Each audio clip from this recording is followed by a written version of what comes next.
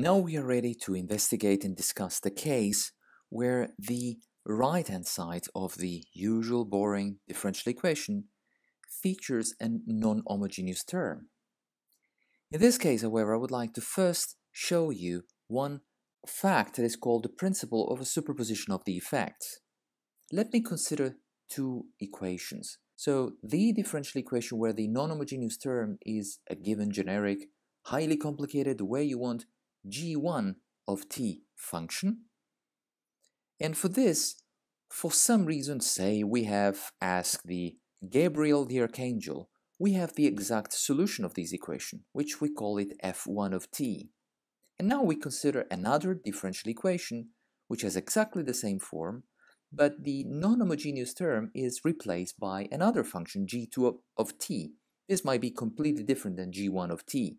And in this case, once more, Gabriel the Archangel is so kind that he provided us with the function in this case that we called f2 of t. So when I say that is a function like in the previous brute force exploration of the solution of the ordinary differential equation, I mean and I imply that if you take this function and you plug it here, that satisfies the fact that derivative is going to be equals to a times t, in this case f2, plus g2 of t, and the same will hold for f1. I will not prove it, but with this sole knowledge, by summating together the left-hand side and the right-hand side, you can discover that a superposition of effects principles is holding. What do I mean with that? If you consider a third ordinary differential equation in which the non-homogeneous term is the linear combination of the two previous terms, g1 and g2, you see here they are summed together after being weighted by multiplicative factors alpha and beta. There are known factors, constant factors. You can anticipate and prove that the solution of this new function is the sum of two terms, which are weighted, so they are f1 and f2, the solution of the individual equation where only g1 or only g2 is applied, and there is the same weighting ratio of alpha and beta, the exact same constant and coefficient, the same linear combination in the output following the linear combination of these input, forcing non-homogeneous terms. This property is very relevant because it allows us to provide immediately one rule. Whenever you have a non-homogeneous equation, ordinary differential equation, you can write the solution as the sum of two terms. The first is the solution of the homogeneous equation, the one that you obtain by removing whatever it was on here on the right-hand side, and for which we already know how it looks like. And in the case of the homogeneous terms, there will be a so-called particular integral, so a particular solution that we call fp, which is also going to satisfy this equation. The overall solution is going to be the sum of the two, and of course, it needs to satisfy the initial condition if this is the case. In the case of this equation, I can therefore, whenever there is a non-homogeneous terms, say a function u, consider it, for the sake of a superposition of the effects, the sum of 0, which was the case here, plus u. And as I showed you a moment ago, I know if I know the individual solutions, and I know in the homogeneous case, and I think I say that I know in the non-homogeneous case, I can write the solution as the sum of two terms. This one, the solution of the homogeneous corresponding to the case where the term is 0, is not there, plus the solution, the particular integral, the solution corresponding to the external input, what I called external inputs, the non-homogeneous terms, u. So here is the overall recipe to find the solution whenever u is generic and whenever the equation is non-homogeneous. Let's focus now on this particular integral, or this so-called the solution of the special case.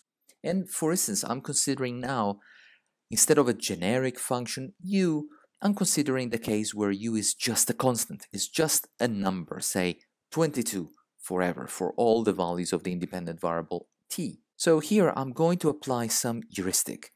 So I'm saying if these homogeneous, because of linearity, because you know that these equations are a little bit special in their simplicity, because of here there is a summation, maybe Here you put a constant.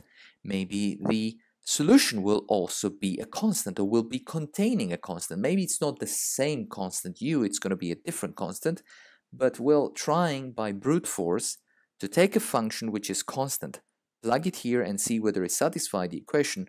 Doesn't cost more than a few seconds. Let me try to do that. I take this function and I call it c. So note, I don't know which is the value of this function. I'm assuming that it exists. And I plug it here on the left hand side. The derivative of this function is 0 because the function is a constant. And on the right hand side I write a times c plus u. So I get one algebraic equation and I can solve it for c. So I can write c equals minus u divided by a. If this is the constant we are talking about, then yes, this is going to satisfy this non-homogeneous ordinary differential equation. So this is, in our case, our particular integral, our specific solution that has to be summated to the solution of the homogeneous case. Like in this case, I reminded to you is k, which is a constant that will be identified in a moment, times the exponential of a times t. And identifying the constant by replacing t with t0 and f of t with f0, like I'm showing here, would allow to express k in function of all the other terms. And finally, plugging k here and rearranging slightly the terms leads to the final solution of the non-homogeneous differential equation in the case where the non-homogeneous terms is a constant and the constant is u. Let me now quickly plot the solution of the ordinary differential equation in this non-homogeneous case. If I choose a negative, you remember when I said a negative means, well, probably dissipative real systems, physical systems, and u positive, as if there is an external driving force which is actually trying to excite the system in some sense, I discover that the arch of exponential given rise by these two terms is progressively decreasing until it reaches a saturation. Now, the level of the saturation is precisely the level of the particular integral, the constant that we identified a moment ago. So from this graph, I can see two things. Well, there is a transient, so there is a period, there is a range in time where the function is changing, and then there is some kind of state where the function is not changing anymore. It's steady. It stays steady. It stays as if there is an equilibrium.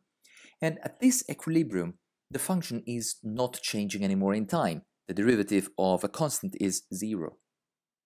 This, in fact, gives me the excuse for another brief digression on the steady state equilibrium of solution of differential equation, in principle of any differential equation. So when you are confronted with a differential equation, you can assume that the solution will reach sooner or later a steady state. So I'm basically thinking, well, there will be part of the solution. Now, for this specific case, we know that the solution that will remain constant is the specific particular integral. So this constant additional term to the solution, but you can say there will be a time large enough where the function will at some point approximately converge to this value. Here, let me call it f infinity. So this I regard it as a number.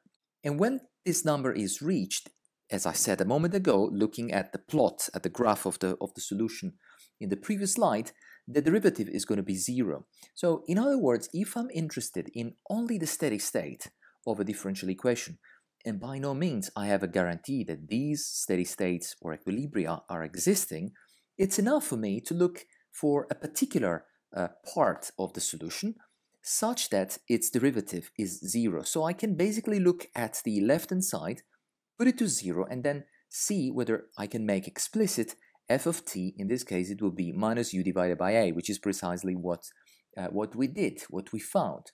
We basically wrote this equation and we derive just the steady state part of the equation. I have to warn you, this may not work because the equilibrium may not exist. But most of the time, this is the approach we are going to follow. We are going to assume that the equilibrium exists, and by implying that by definition, it's not changing anymore in time, so the derivative is 0, we are going to calculate this equilibrium.